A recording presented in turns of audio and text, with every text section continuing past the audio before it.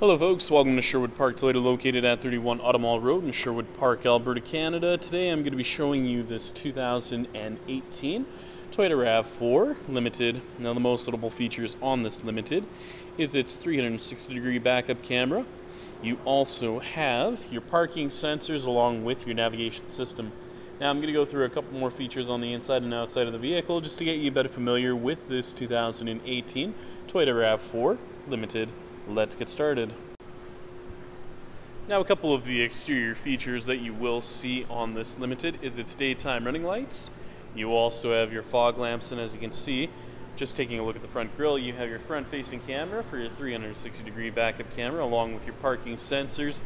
Over on the side you have the 18-inch aluminum alloy wheels, body side moldings, integrated signal lamps, as well as your foldable mirrors.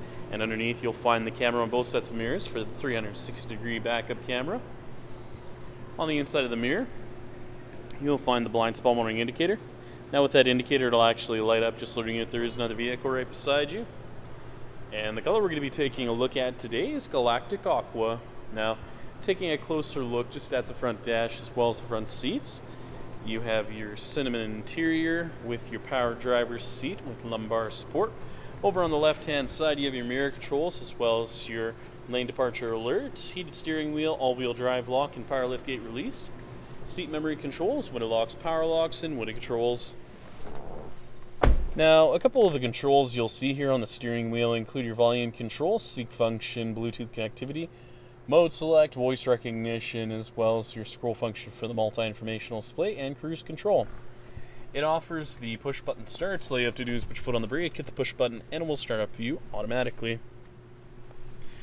Taking a closer look just at the multi-informational display, you'll see a couple of different features. So as you can see, you have a low fuel indicator on here, and then if you scroll through, you can go through many of the different options on here, which include your distance to empty, fuel economy, eco indicator, sway warning, going through your compass, audio, lane departure alert, messages, and settings menu with the lane departure alert, pre-collision system, blind spot monitoring on and off, parking sensors on and off, as well as a couple of other additional features.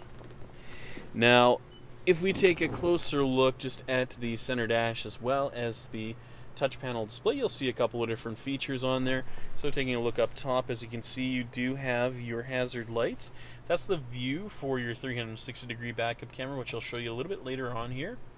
Traction control on and off, and then if you take a closer look inside the apps menu, you have your navigation, audio, phone, as well as a couple of other additional features. Premium JBL sound system with the Sirius XM satellite radio on here, dual zone climate control settings, and then if you take a look underneath, you have your Eco Mode Sport with the heated seat controls for your driver and passenger, window wiper de-icer, USB and auxiliary input, and power outlet. It's matted to a automatic transmission.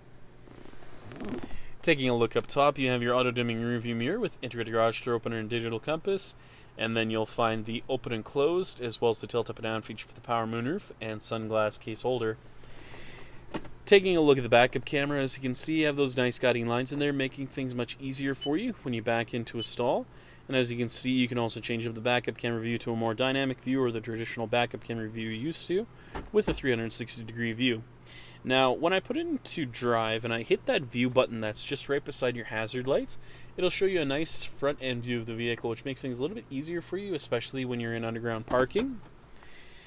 And if you press it again just when you're in park, it'll show you a nice 360-degree view up close and a more aerial view as well, to make things a little bit easier for you, just so that if you do see the obstruction, you can actually just press pause and then find out exactly what it is that's blocking your way. And then when you're all finished, just hit that view button once more and it will go back to the previous screen you were on. Finally, we'll be taking a look at your rear cargo area as well as your tailgate, now located on your rear bumper. You're going to see your parking sensors just located right across.